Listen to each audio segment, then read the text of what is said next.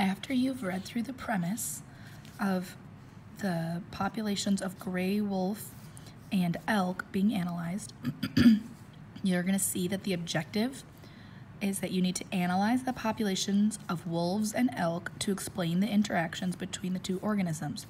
You need to create a double line graph by plotting the points from the data table above. Use red for wolves and blue for elk. So I'm going to use red for the wolves. I'm going to circle it red on here so I remember it's red. And then I'm going to use blue for elk. You can use colored pencils or pens or markers, whatever you have, to use red and blue.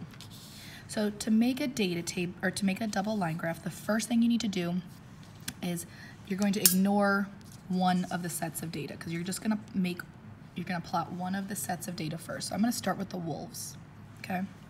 Oh, and I see there's a typo. So it should say the year 2000, right? Not 200, okay.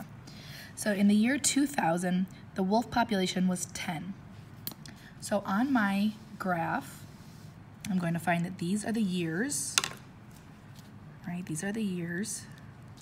And in the year 2000, the population of wolves, now I'm going to see that the wolves are over here. Wolves were 10. So I'm going to go up at 2000, I'm going to go up to where it says 10, and I'm going to make a dot, okay? Year 2001, it was 12. So year 2001, I'm gonna find where it says 12, and I'm gonna find where those 2 points intersect, right here. And I'm gonna make a dot. Year 2002, it was 16. So 16, 2002. And I'm going to continue doing that for all of my wolf population points. When I'm done plotting all of those points, I'm going to just use a line to connect the points. I'll do one more. How about 2003 is 22?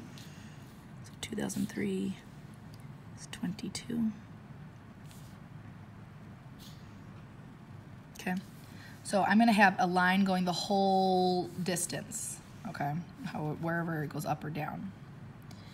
Then, once I'm done plotting my wolf population, this is not done, this is just started for you, but once I'm done plotting my wolf population, then I'm going to ignore the wolf population and plot the points from the elk population. So I'm going to do the same thing. In year 2000, the population was 2,000. So on my graph, I'm going to go to year 2000, but this time I notice that the number of elk is on this side. Okay, so in 2000, I'm going to go up to where it was 2,000 for elk and draw a dot. The next point is in 2001, it was 2,300. So in 2001, it was 2,300. Draw my dot. In 2002, it was 2,500. 2,500. Again, I'm going to do that for all of my points. Okay. Let's do one more. 2003. 2003 was 2,210. So there is not a 2,210. So I'm just going to go like maybe right above where the dot would be, just to show that it's not quite 2,200.